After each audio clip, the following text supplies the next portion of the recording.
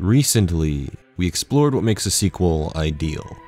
I believe Prime 2 embodies this philosophy, but what about the opposite?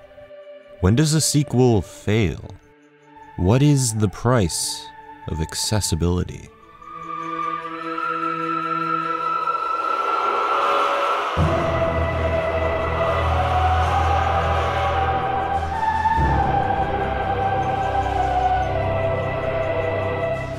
Prime 3 released around a year after the Nintendo Wii hit store shelves. It was developed with the express intent to take full advantage of the Wii Remote's unique capabilities. We already know how well this works in the Trilogy re-release, but before Prime 3, the GameCube control scheme was the norm. The idea of motion-controlled aiming was no doubt revolutionary at the time, and was most likely meant to be a huge selling point for the Wii. I see no better way to show off the Wii's capabilities than by demoing Metroid Prime's improved aiming control, which many of Nintendo's employees at the time thought would reinvent the control scheme for a first-person shooter. I have a bit of a theory when it comes to corruption, one that will ultimately form as the thesis for this video. Seeing as it was meant to take full advantage of the Wiimote and Nunchuck, and was intended to release as a launch title, I'm willing to bet Nintendo wanted this game to be more accessible than any Metroid game before it. Think about Nintendo's focus when the Wii launched. Games like Wii Sports were almost tech demos to sell people on the idea of motion controls, which at the time was a freshly minted idea. Twilight Princess and Prime 3 seemed like they would fulfill the same function, but for their established franchises. Twilight Princess used motion controls for aiming, sword swinging, and other actions, while Metroid followed more or less the same format. Except, Twilight Princess was built from the ground up with the GameCube in mind, whereas Prime 3 is seemingly built with the hardware as a basis. What does this mean for the game, outside of aiming? Pulling levers, typing on keypads, pumping generators, waggling free of enemies, and a whole host of gimmicky utilities, mostly revolving around the grapple lasso. On the surface, stuff like this may seem harmless. After all, it's only a few actions mapped to motion controls, and if the aiming is all the better for it, why complain? I agree, but I bring them up because it helps to possibly explain why I believe Prime 3 to be the most accessible game in the franchise. It isn't because of the motion controls, it's more a circumstance of Prime 3's release date and platform. Prime 3 shakes up the core of Metroid in quite a few areas, I posit, in an effort to appeal to a wider audience, the Nintendo Wii audience. Case in point, the narrative is far more hands-on than any Metroid game released up to that point. Before Other M hit the scene, Prime 3 had the most dialogue of any Metroid game, and it was the first time that dialogue was voice-acted. Thankfully, Samus doesn't talk, but everyone else around her does. From the Galactic Federation troopers, to the head of the Galactic Federation, to the other bounty hunters, to the fucking Aurora unit. I was fine with the dialogue and echoes because it was sparse and did a pretty good job establishing the Luminoth as a race worth saving, simply because you can see that they exist, waiting to be saved. With corruption, it's a double-edged sword. I love the other bounty hunters because it both expands the world of Metroid while retaining Samus' status throughout the galaxy. Federation troopers will comment on your feats in the previous Prime games, and you get a sense that Samus has the respect of absolutely everyone. I have no problem with this slightly more drawn-out opening because it shows us something we've never really seen before. Samus accepting a mission from the Galactic Federation. Other games were content to have Samus take up a mission before the game starts, which is a fine way to do it, but I appreciate that Prime 3 shows us that process. There's a sense of build-up with the other bounty hunters to be paid off later when Samus has to execute them, and it furthers the intense rivalry between Samus and Dark Samus, making for one of the most meaningful final battles in the franchise. You can really tell Samus cared for her fellow bounty hunters in scenes like this.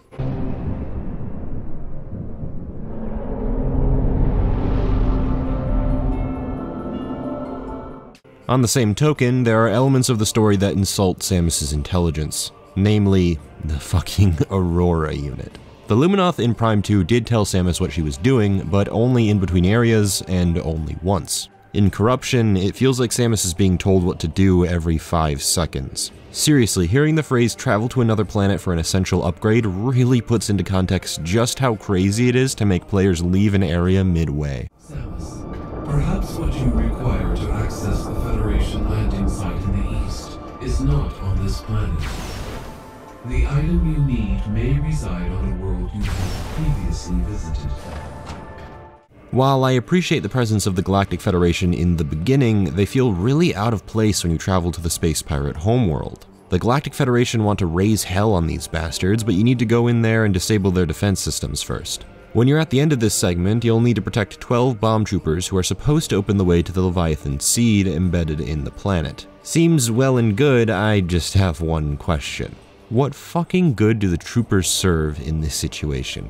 Their one use is to blow up a door. Is Samus incapable of doing this herself? Could she not have found a way in alone and save the lives of the troopers in the process? Why is Samus even here if she can't handle this herself? This is the motherfucker who eradicated an entire dimension of hostile aliens, blew up 2 planets, and will soon blow up another all by herself. She's not even looking to destroy the pirate homeworld, she's sneaking in to destroy the Leviathan seed. You could argue she needed the help to enter planet Phase unnoticed, and fine, I'll give you that. At least in that situation, there's a reason for Samus to be there, but on the pirate homeworld, it doesn't make any sense. Supposedly the troopers need Samus's protection, but if they need Samus's protection, it raises the question, what can the bomb troopers do that Samus can't do? While the power bomb isn't in this game, it's crazy to have players expect that Samus can't just bomb her way through with her goddamn power bomb because it was in the other Metroid games. She conveniently doesn't have it now?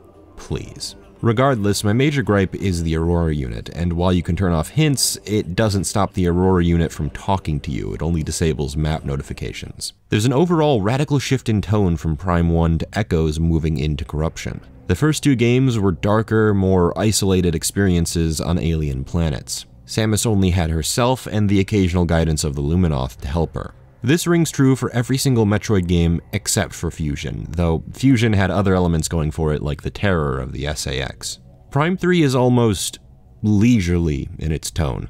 There's a sense of urgency, sure, the stakes are personal with the corruption of the bounty hunters, and the Phazon-infected space pirates are a real threat. It just feels too focused on delivering an action-packed narrative. Take the sequence on Norian. This stuff is absolutely unheard of in a Metroid game. You're running around with Federation troopers and bounty hunters fighting off the space pirates together as the game jumps from cutscene to cutscene, attempting to build up each of the bounty hunters so you'll feel for them during their boss fights. As I said, I enjoy the bounty hunters for this reason, but this type of narrative delivery doesn't even feel like Metroid. It feels like Halo. It makes for a fitting wrap-up to the Phazon Thematic trilogy, it just decides to tell a more traditional narrative to conclude this narrative arc.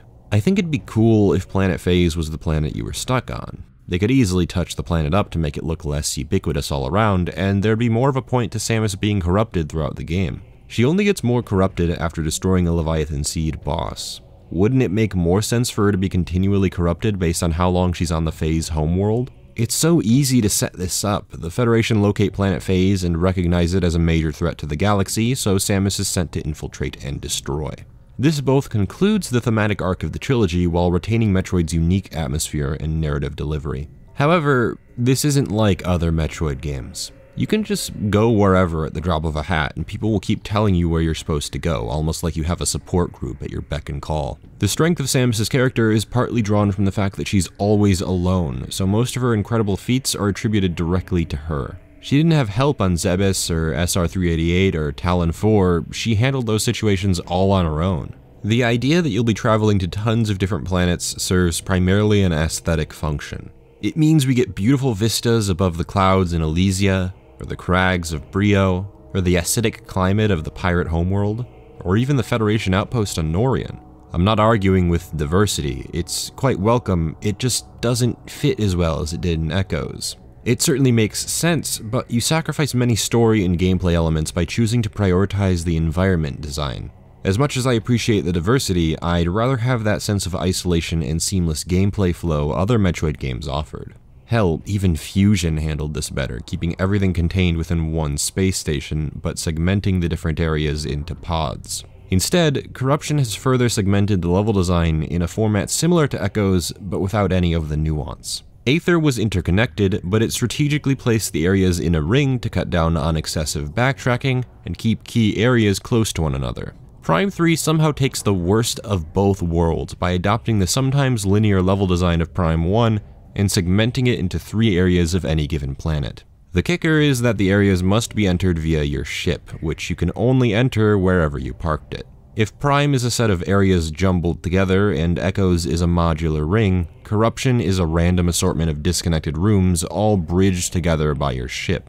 The effect isn't ideal. Samus's ship has never been the focal point of any Metroid game. It just sits at your entry point onto the planet and you can return for a free energy recharge. Prime 3 decides you can use your ship to travel between planets, land in various sections of said planet, and decimate enemies and objects with powerful missiles. A progression key in another new flavor. Unfortunately, it's a flavor that feels unjustified. What does a focus on Samus's ship add more than it takes away? Point at specified areas in your ship visor and press a button. It feels even more comical that Samus's ship is so weak that you need to power it up throughout the game, rather than having her ship be fit for combat at the start. You'd think the Federation would supply Samus's ship with state-of-the-art missile launchers, but you need to head to Brio for the damn things. Complain all you will about Samus's abilities and suit upgrades changing on a whim, this stuff is a bit too far for me, and I wouldn't have as big of an issue if the ship wasn't already taking so much away from the atmosphere and level design. If, say, the ship was a means of traveling from one point of the planet to another, maybe I'd be less harsh on it. At that point, the ship would be no different from the many elevators in Prime 1 and 2. Traveling to different planets is a whole nother ballgame, breaking otherwise harmless linear level design. Each area is built the same as any other Metroid game in theory, a path with secrets hidden along it, and shortcuts to different sections of said area.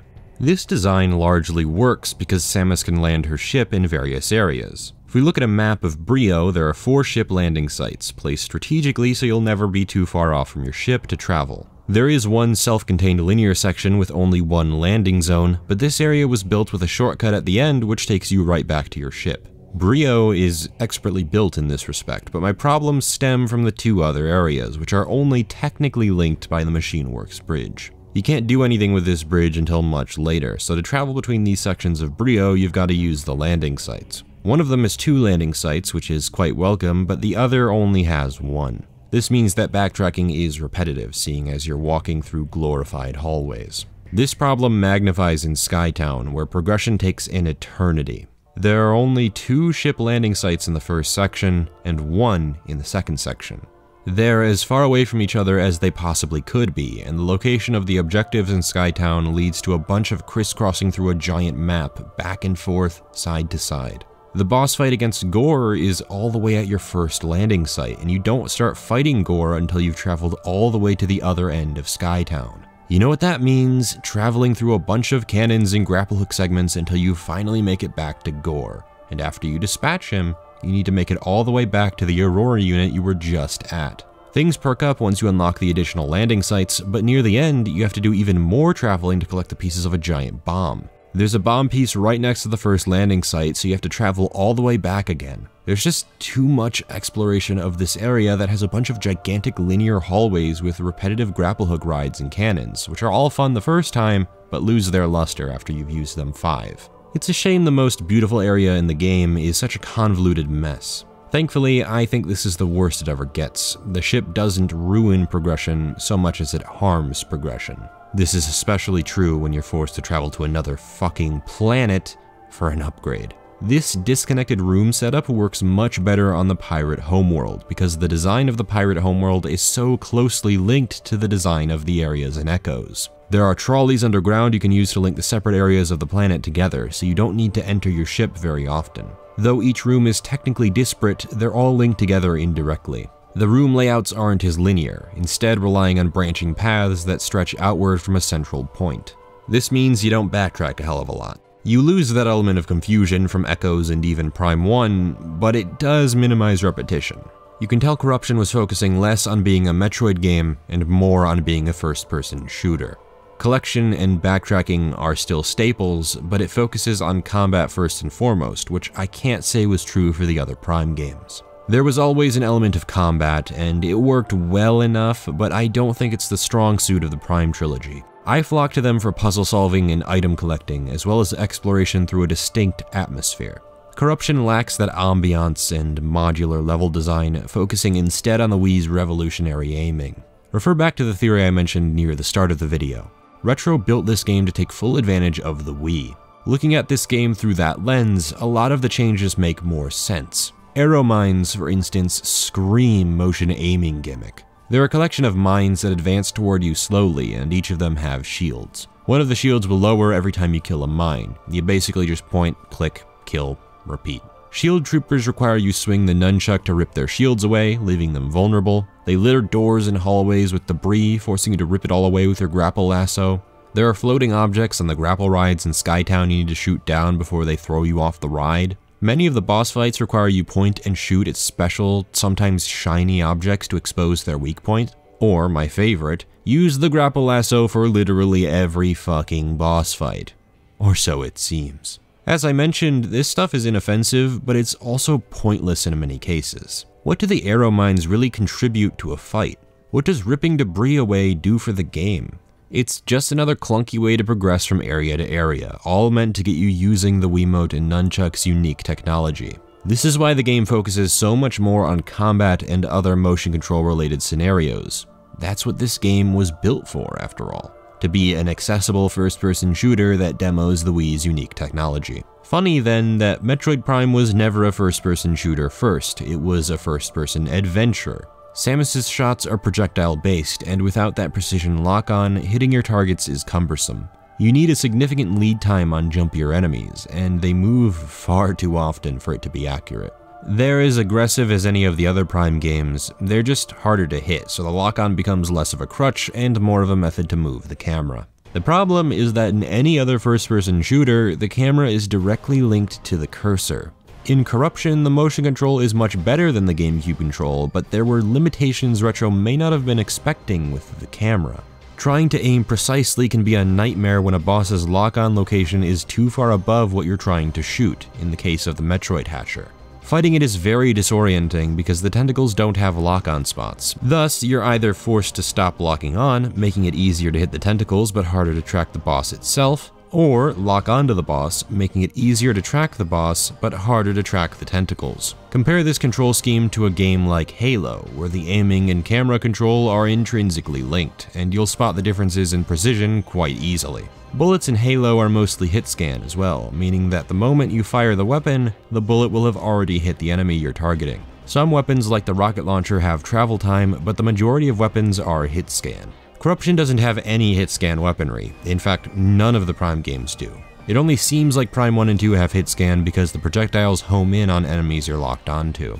Corruption suffers in fights where precision aiming is required because the travel time is significant enough to miss quite spectacularly. I would say to turn off lock-on free aim, but it doesn't help during boss fights with weak points that you can't target. It also means that while locked on, you can't freely aim, and that can help with certain lock-on points that act more as a camera positioner than a precise target.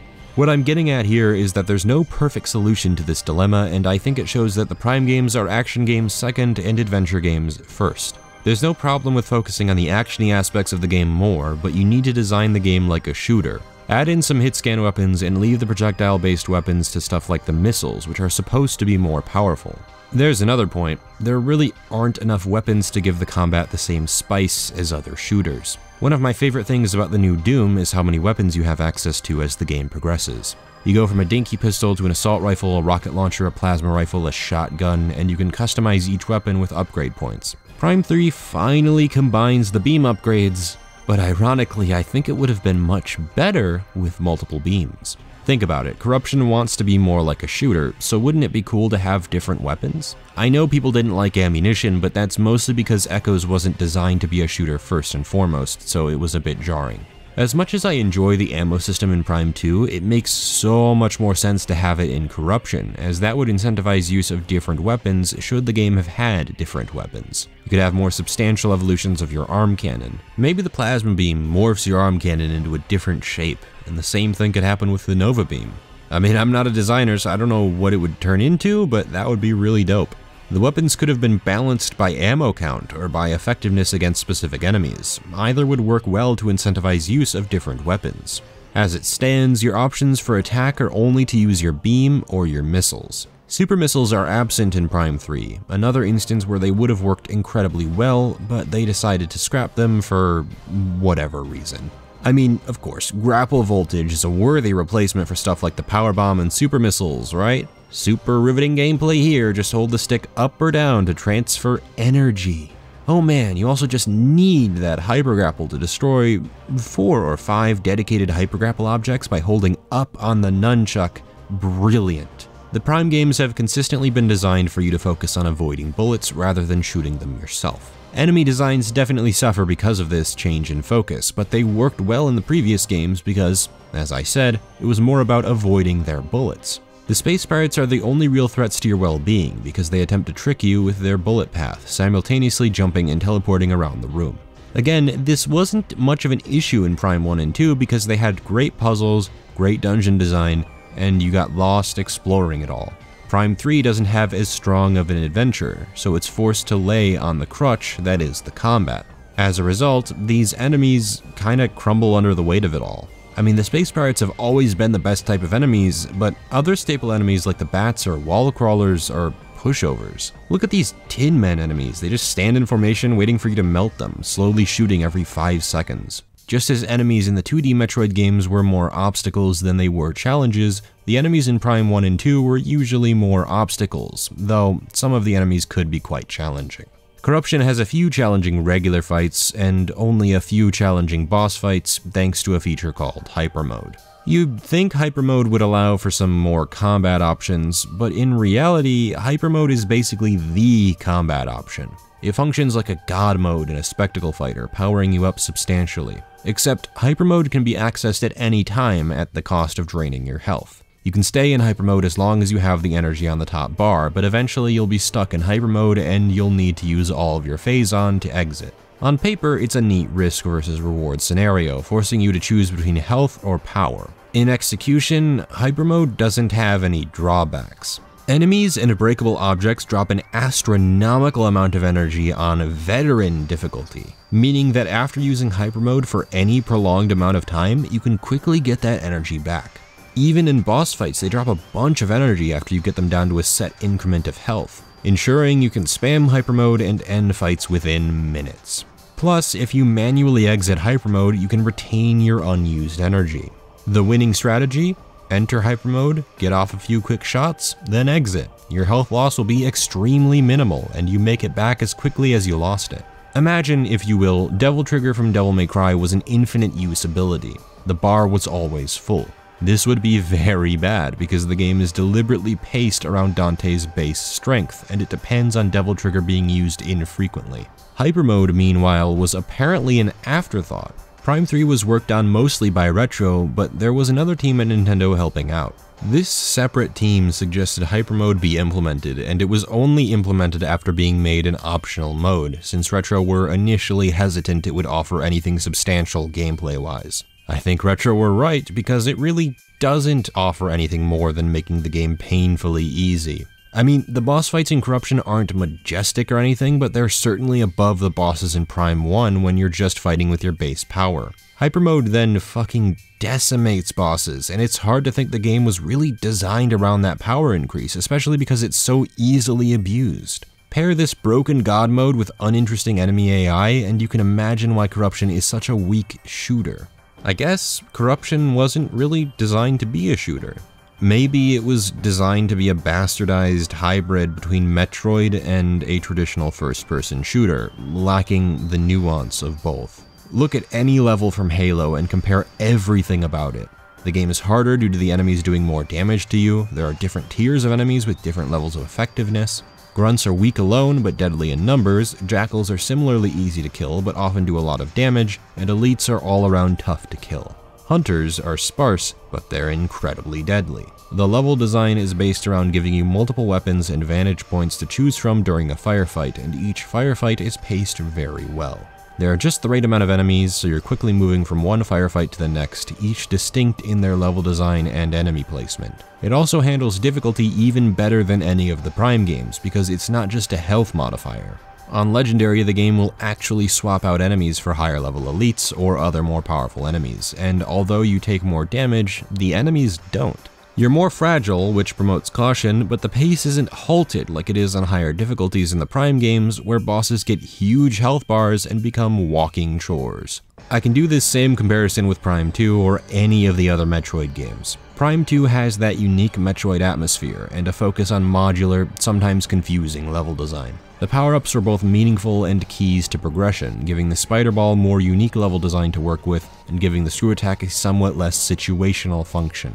Boss fights were huge and multi-phased, none of them were unnecessarily repetitive. Prime 3 has Ridley, who does the same damn thing he does in Prime 1, flying around forcing you to wait for him to land. The other bosses are certainly unique and take less time to kill, but their phases certainly aren't. Prime 2 is a better adventure game, and Halo is a better first-person shooter. Corruption is left squabbling somewhere in the middle. It's the easiest and most accessible Metroid game next to Fusion, and at least Fusion is pretty difficult. It's easy to get around, it's easy to beat the bosses and regular enemies, it's easy to get full completion. There's literally an area in Skytown where you can download the location of every secret, something you certainly cannot do in the other Prime games. It's similar to the square and circle system in Zero Mission and Fusion, but even those games had hidden rooms that didn't appear on the map until you found them. Corruption has every secret location revealed on the map, it's wild. This accessibility doesn't always come with a negative price. For instance, let's look at the energy cells. This game's version of the endgame MacGuffin hunt.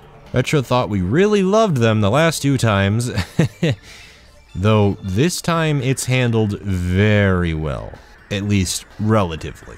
There are 9 energy cells, and get this, you only need 5. Most, if not all of those energy cells, by the way, are gotten on the linear pathway. You'll be exploring the pirate homeworld and you'll almost be forced to take out an energy cell. It's pretty great. This means 4 of the energy cells are for optional upgrades. I guess Retro really did listen to me. I mean, if those videos had been released before 2007, that is. They're not amazing upgrades, it's mostly just energy tanks and missile expansions. But it's a start. Hopefully, Prime 4 will learn from Prime 3 and make the endgame MacGuffin hunt more substantial. Maybe an armor upgrade or a beam weapon upgrade. From the looks of things, Prime 3 is setting up a bright future in that regard. While the explanations for these shifts in gameplay can be debated to hell and back, the shifts still happened and they're quite radical. Despite Prime 3 functioning like a Metroid game with puzzles and item-based progression, with frequent backtracking, memorable boss fights, fantastic music, it lacks the soul of a great Metroid game, and it tries to make up for it by being a compelling shooter instead. Yet, it also lacks the soul of a great shooter, with a limited offensive selection, shoddy aiming and camera marriage, and an abusable god mode. It doesn't have that sense of isolation Metroid accomplishes so well. You lose that interconnected feel of exploring a planet, but I can't say it's all bad. You do still get the thrill of watching Samus grow from area to area, the thrill of hunting for secrets once you get a new power-up, the thrill of well-designed boss battles, as well as regular enemies. This is Metroid. It's just not the best example of it. It's the narrative conclusion to a trilogy I enjoy, and it's a serviceable core Metroid title, much more so than a game like Other M or Federation Force. That's why I'll continue to replay it. This trilogy works best when you're playing each game back to back. It's a bit of a shoddy quality scale, but progressing from Talon 4 to Aether to, well, all the planets of Prime 3 is satisfying. Finally destroying Dark Samus, built up in both Echoes and Corruption, and ending with a thumbs up from Samus and a scene where she hangs around in Skytown, likely mourning her fellow bounty hunters. Prime 4 was announced this E3, and I hope this series of videos serves as a proper design document in terms of what to focus on and refine for a new Metroid game. We're done with Phazon, so ideally we can move to a new threat, possibly setting up for a new trilogy. There will no doubt be options for gyro and dual analog, a focus on being a first-person adventure rather than a first-person shooter, and implementing that trademark Metroid atmosphere. I just hope they take more calls from Echoes than from Corruption. Until my eventual video on Prime 4, that concludes my analysis of Prime 3 Corruption. If you liked the video, I have a Patreon you can donate to if you'd like to keep me fed and making videos consistently. If you don't have the money, please don't donate. My videos will always be here. You can comment, like, dislike, whatever you want to do. I value discussion, so let's open a dialogue. I hope you enjoyed. My name has been KingK, and I certainly hope you have some well-deserved fun today.